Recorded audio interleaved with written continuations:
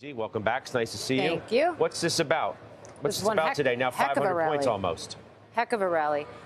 So this is, I think, maybe something along the lines of do as I do, not as I say, right? The Fed told us yesterday we're going to hike 2 more times. The inflation fight is not over. We had the terminal rate expectation move up by 50 basis points with an inflation expectation that only moved up 30 basis points, which sends the message that it's not tight enough yet. We haven't tightened it enough yet. We need to make things more restrictive. The market, in theory, should not like that. But what their action said was, we're going to pause. Frankly, I'm not sold that they're going to hike again. I don't know that they're going to be able to. I do think that there's going to be some kind of reckoning with the liquidity issues that are about to hit the market in a lot of different ways. I don't know that they're going to have the clearance to do it again. The interesting part is that the market just keeps to push it out, right? It says, all right, we believe you might do it one more time. We thought maybe July, now we think September. So it's possible that we just keep pushing that out into the future and it never happens. All right. I think the big issue here is that the market and the Fed still disagree. And at some point, one of them or both of them is going to be wrong. And I think that's going to be a painful thing. I mean, you're not alone. Many of the notes out today from Wall Street firms said maybe one more. Only Citi, I think, had 2. Gunlock yesterday with us post Powell said they're done also. Do we have that, guys? Can we listen to that, Gunlock?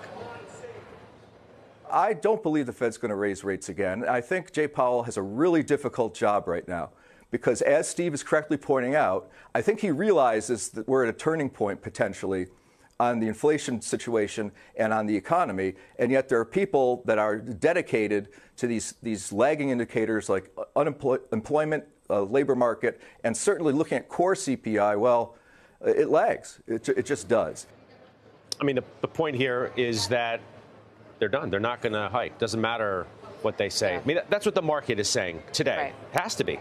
Right. Right? Yeah, I saw that interview live with Jeffrey, and I actually agree with pretty much everything he said. I think, the bull case right now is that inflation has come down in a pretty linear fashion. And you could sit there and say, you know what, it's less than half of what it was at its peak last June. And that's a good thing, right? Pricing pressure is down. That's a good thing for consumers. You could also sit here and say, yes, but it's still twice what the target is, which means that the job is not done. And you have to then ask yourself, even if they're done hiking, if you believe that we're in this higher for longer regime, if we sit above 5% Fed funds rate for a really long time, number one, can capital sustain that? Can businesses get capital in that environment? We're already hearing that small and mid-sized businesses cannot as much as they used to be able to.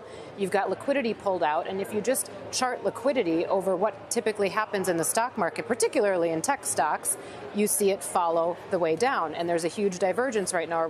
You've got tech stocks rallying, you've got the market rallying, liquidity expected to fall pretty precipitously over the coming months. So one of those two lines has to meet, right? And the liquidity one is probably not going to come up. You think we're going to have a recession? What's your base case call on that? If I had to answer that in one word, yes. Okay, so you also agree with Gunlock on that point, too. Yes. Well, and look, history is limited in its usefulness because obviously the environment is different. The market makeup is different today than it was 50 years ago. But things like a hiking cycle, particularly one that's this steep, yield curve inversion that's this deep and this prolonged, rarely, if maybe one time in the mid-90s, they've always been followed by a recession.